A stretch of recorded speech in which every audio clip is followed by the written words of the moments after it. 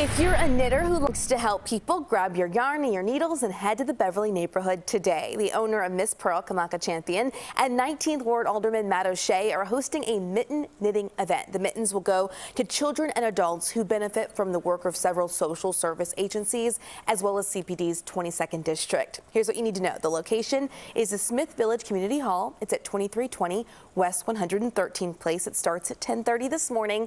Mask and proof of COVID vaccination are required. Here's all the information on your screen. Knitters can use their own yarn and their own patterns.